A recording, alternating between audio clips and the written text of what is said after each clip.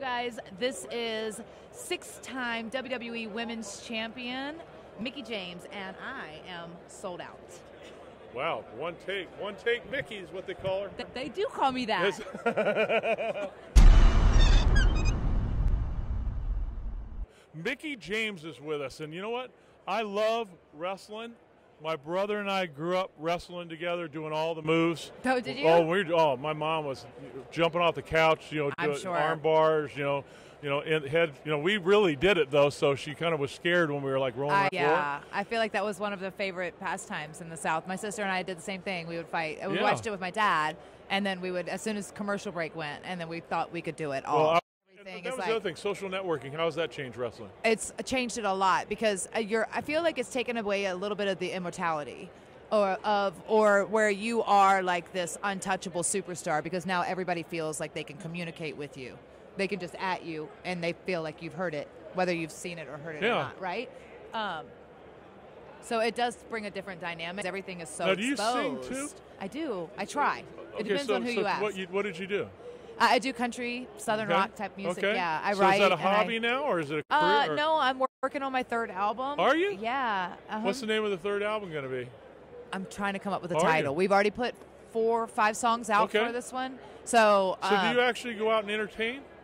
I do. I haven't since I've gone back. I have only done a couple of shows. Right. I've kind of cut back on the shows, the right. touring, because our schedule is so demanding. Do you plan to keep that going after your wrestling career? And just? Oh yeah, for sure. I want to. I love. So how much longer are you going to wrestle? I don't know. Okay, so you still I didn't love expect, it. I love it. I love it. I think it'll always be a part of me in some aspect, but I didn't expect to come back. Okay, I got one more question for you, and this is important.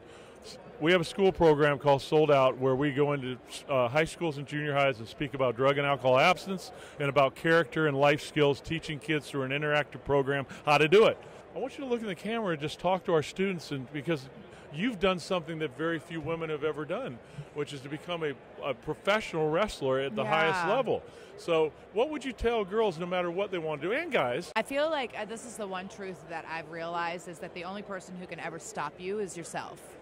Like, people can tell you, if I was told no 1,000 times, that was too small, I wasn't good enough, I didn't have this, that, the other, and I proved them all wrong, because I, in my heart, knew what I was capable of. We don't all want the same thing in life, so that's why we can all achieve what we want if you really are willing to put in the work, willing to dedicate yourself the time and make the sacrifices in order to achieve that. And sometimes that means going to bed early or not going out and partying with your friends, or sometimes it just means like putting the extra work in.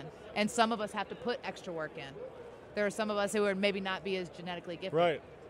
I'm vertically challenged, and I'm from a little town in Virginia that nobody's ever come out of. You know what I mean? Yeah. So, but you're breaking barriers. Nothing is You are like, we are the worst critics of ourselves, and we get in our own way so much. Because so many kids today in this generation would rather not try than fail. Yeah. Because the social networking thing is really a big deal. But that's why I think it can be brutal. But if that's like a thing that's dragging you down, then just cut it away.